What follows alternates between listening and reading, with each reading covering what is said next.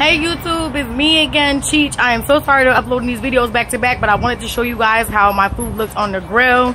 It's been cooking for a while, but it's not done yet. So here it goes. I'm gonna turn the camera because I don't got all the fancy stuff, but my steak is looking nice. My chicken, yes.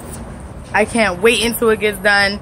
I think I'm gonna give the kids the chicken and then we're gonna take the steak because it's just too beautiful to share. I'm sorry, I know I sound selfish, but I mean, it looks so good. And I've been craving for steak for like so long, and after going to that place and getting all that steak, I'm just like, I don't know if I feel like sharing that kind of meat with people. And for a while there, for a good 2 years after when I first started my workout, I recently just started eating beef again a couple of months ago. I went without eating beef for a very long time, actually almost 2 years.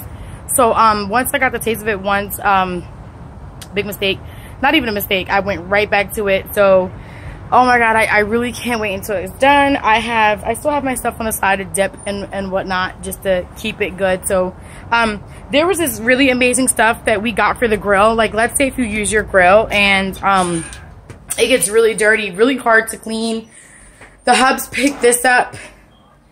This is amazing. I'm talking about it falls right off of the rack. Like, the rack is really, like, just really heavy, greasy, hard to clean off. He pretty much put, like, paper bags onto the ground and then put the racks over it, sprayed it, and literally all we had to do was rinse it. There was no extra stuff cleaning it off. This stuff is amazing.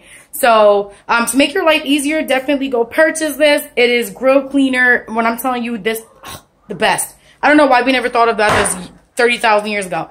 But yeah, food's almost done. I also have Spanish rice cooking right here. I have Spanish rice and corn in there. So I'm waiting for that to get done.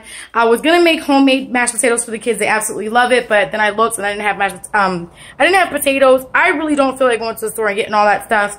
But boy, oh boy, I just want it all. Don't worry, I will work out just to make sure that I don't gain all this weight from eating today. But I wanted to grill and cook out for the kids. I have my niece and my nephew here as well.